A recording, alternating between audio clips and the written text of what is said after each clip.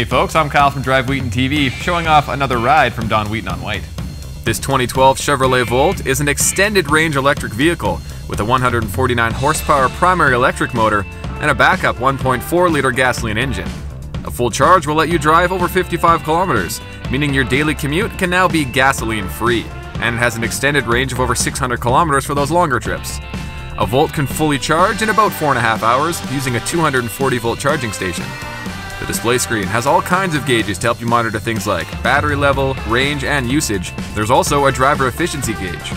There's a backup camera to make maneuvering in tight spaces a little easier, and it comes with a remote starter. Inside, it features leather interior with heated seats and captain-style seats in the back instead of a bench. Plus, there's a roomy trunk with easy access.